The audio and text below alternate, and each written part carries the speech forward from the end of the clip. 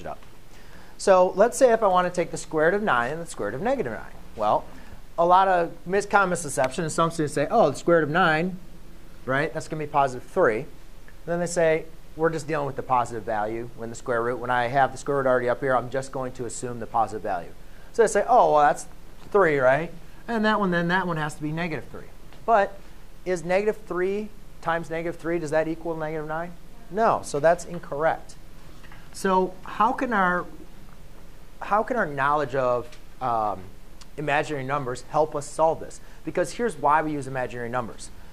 So far in our knowledge, we can take the square root of 9, but we cannot take the square root of a negative number, right, in the real number system.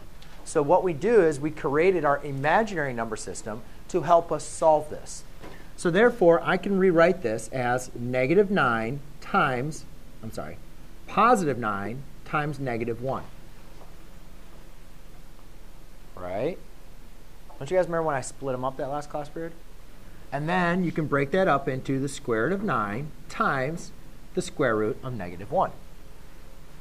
So by using our imaginary number system, do we now know what the square root of 9 is? Of course, Zach, we knew that was 3, right? And then the square root of negative 1, Ashley, we wrote that as I. So therefore, we can simplify it just like that. Cool? Amazing, right? Why do we need imaginary numbers? For solving problems that we can't solve in the real number system.